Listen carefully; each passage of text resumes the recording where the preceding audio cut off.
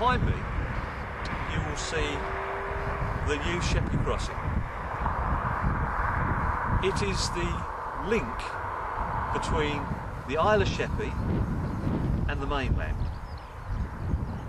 And it's symbolic because it links the two halves of what I very much hope will be the constituency that I represent in Parliament. Welcome to Sittingbourne and Sheppey.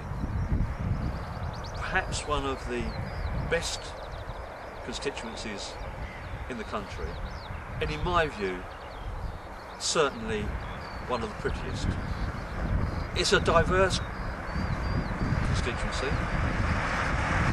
with a mix of urban and rural communities.